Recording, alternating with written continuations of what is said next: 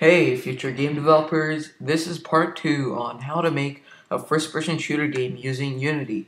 Now, if you haven't watched my first video on this tutorial, I recommend you watching it, then coming to this video, unless if it's too easy for you and you want something more advanced. Now, we're not going to get into scripting yet in this video. Let's just get everything besides scripting done. Now, this video, we're going to get through a lot of stuff fairly quickly, so you might want to replay the video a few times to just get a hang of it. So, like the last video, you might have realized once you entered play mode, if you follow the steps, there was no sky at all. It wasn't very realistic. So, how we're going to edit the sky mode, we're going to go to Render Settings. That is found under Edit, Render Settings. So once you go to Render Settings, you're going to go to Skybox Material. Now, how you're going to get the Skybox materials, you're going to go to Assets, Import New Package, Skyboxes. So you find that there. I already went ahead and done that. So once you have it imported, you go to Render Settings, Skybox Material, click on the little circle, and find the skybox you need, or you want, sorry. And there we go. So now we got a simple skybox there. It looks much better than how it looked before. So let's enter play mode and just test it. There we go. That looks much better. So now let's exit play mode. One thing we're going to do in this video is how to make a Minimap. So if you don't want a Minimap, you can skip this step. But right now we're going to create a basic Minimap for your game. You got to go to Game Object, Create Other, Camera. So once we created a camera, there we have a camera. So first of all, when you just imported the camera, you've got it there. So you go to the projection view and make sure that's orthographic so it doesn't draw depth. Now let's drag it up and rotate the camera so it faces kind of an aerial view to the player. Now once we've got that, let's just put the clipping planes as low as possible because so it doesn't clip anything. And so now let's drag it a little upward and rescale the camera. So there we go, that's a little better. And let's keep it like that for now, that's good. Let's just bring it there a little, there we go. So once you got that camera there, next thing you want to do is go to the depth area. Make sure it's the depth is 1. So once you've got that, you go to the game scene right up here, mattering on your layout, and make sure it's anywhere top right, top left. I would go top right. So we have to go to normalize the viewing area. So just adjust it the way you want, and let's just go. That's a little too small there. That's too big. So you can play around, figure out what you want. There we go. So for now, that's good for a test. So once you got that done, you want to parent the main camera to the camera. So just drag it into the main camera, and there we go. So let's just test the game. So there we go. You got a basic little mini-map there going. You can play around to make it better the way you want. So once we created a mini-map, now what we're going to do is add in weaponry for the player to hold.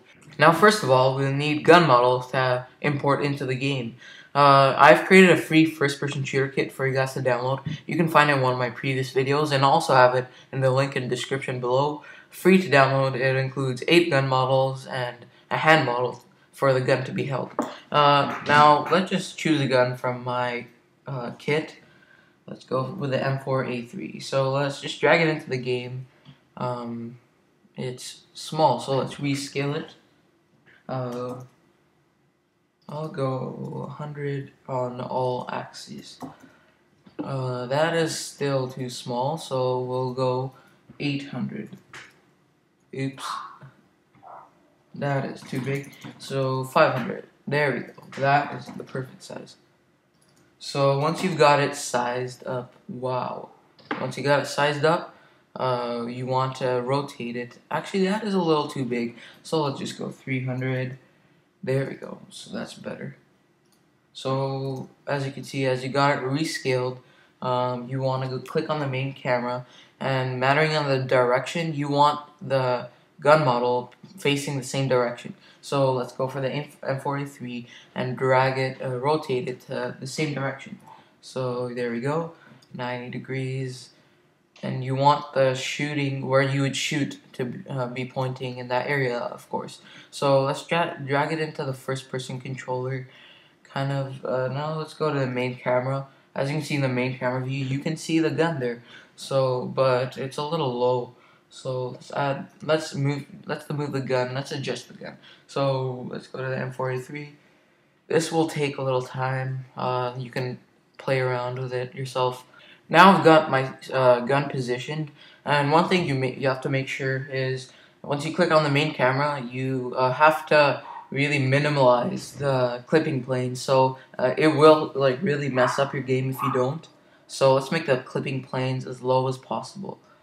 So let's go 0.01. So as you can see in the main camera, the gun is positioned well. Now we need to add in the hand to hold the gun. So I've added in the hand into the game, and let's drag it in to be realistic. You can experiment and play around yourself with this, just like any other thing. Let's go to the main camera view. As you can see, there's a hand right there, but let's just fix it a little. It's not really well. So let's move the hand a little, rotate it. There we go, main camera. And that's a little better. I just move the hand a little. So now we perfected it, I think. Let's just check the main camera view. Perfect. So once you've got that, this is very, very important.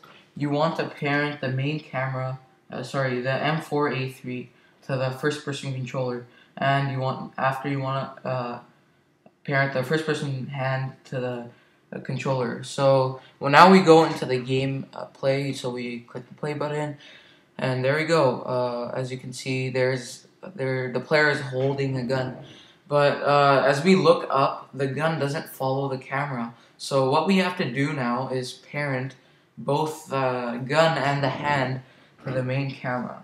So dragging the first person hand to the main camera, and the gun, of course. So once we've got that, let's go to test mode, and let's see. So there we go. Now it's finally following, the hand is finally following the camera. As you might have tested the game yourself, you might have realized it wasn't really realistic how the gun movement, so it was static so far. So now we're going to add gun movement to the gun and the hand itself. So I have a ready-made script provided in the link in the description below, free to download, of course. And so with that script, I'm going to show you how to make gun movement. So as we test the game right now, you can see that the gun is static with the hand. When you move around, the hand and the gun just stays in the same place. It doesn't move at all. So how are we going to edit that? With my gun movement script, JavaScript, we're going to drag it into first let's maximize the first person controller and the main camera. So we're gonna drag in, hopefully you have the M4A3 parented to the main first person hand, parented to the M4A3, and then we're gonna drag in the gun movement to the first person hand. So once you got it there, you want to drag the first person hand to the gun here, game object, gun. So now once we test the game, as you can see, there's gun movement with the hand, so it looks much more realistic than it did before with this simple JavaScript I have ready-made and free for you guys to download. Now we're going to add in a crosshair to our game. I have a ready-made script provided in the first-person shooter kit that I made for free, and I also made a picture of a crosshair, so it's all in the link in the description below. So first things first, we have to drag in the crosshair script into the main camera. So once you got it into the main camera, make sure you have the picture imported, the crosshair picture imported. So you go to main camera, and under crosshair script, you want to select this, texture 2D. Click on the little circle and select the crosshair. Once we've done that, now let's test the game. And there we go. As you can see, there's a little crosshair there. So that was part 2 on how to make a first-person shooter game using Unity. I'll be releasing part 3 soon, which will include how to make your gun actually shoot, and more for scripting and animation, stuff like that. So subscribe and follow my videos. And yeah, so see you next time. Yeah.